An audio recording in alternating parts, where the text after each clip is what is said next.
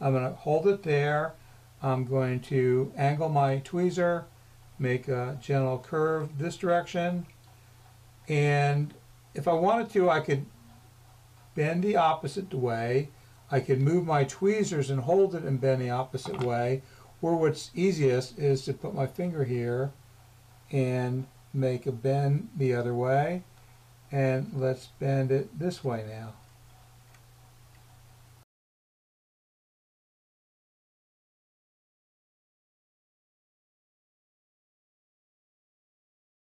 The more foil, the more color I'll end up having on this piece, because I'll only see the color where there's foil.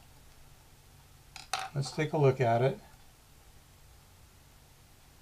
I'm going to start with some bluish purple enamel. I'm going to taper it down so it'll blend easily into the next color.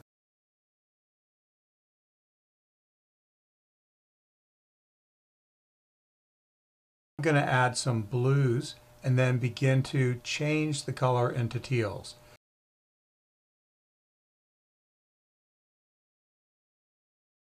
I'm blending some medium teal enamel into the blue, but there's going to be a lot of contrast if I bring that over the white.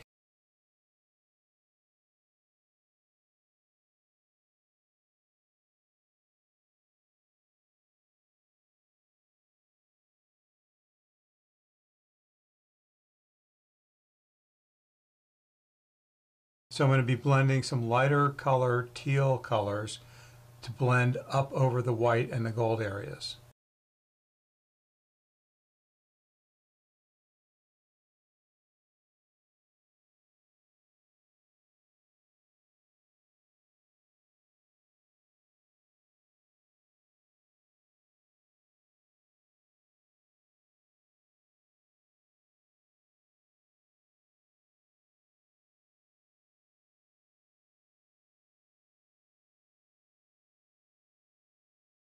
I like to use a lot of red in my rainbows. So I'm not worrying about proportion right now. I'm going to have more red than the other colors. The rainbow is going to go from red to dark orange to medium orange to yellow to light green to a light blue to a light blue purple. I'm going to slightly overlap my colors here and just mix the grains a little bit.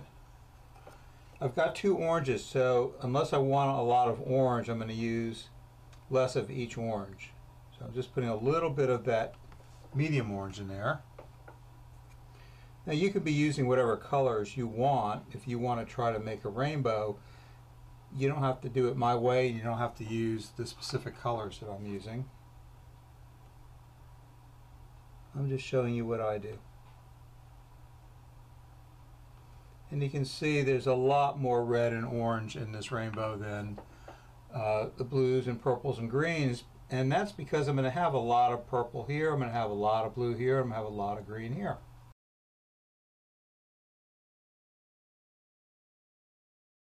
Take my bluish purple that I used before, and now I'm asking myself, what proportion do I want there? Do I want it to be 50-50?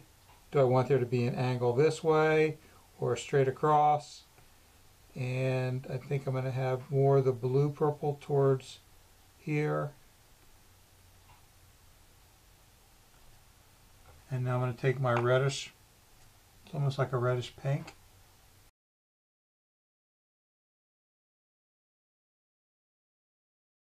and salt and pepper it into the blue purple to help it blend in together. Now a lot of these color combinations come through practice and repetition and making things that I hoped would look good, but they didn't. And so I tried them different ways. And over the years, I mean, I've made this design for probably 20 years.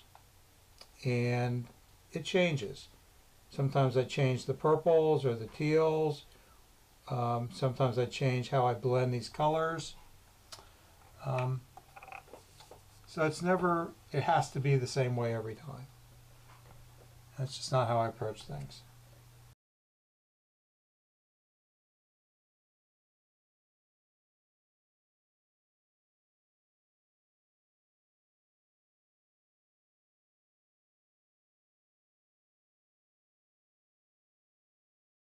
And I'm taking the same colors that I used and overlapping them a little bit, not worrying about whether they're in the same place as they were last time.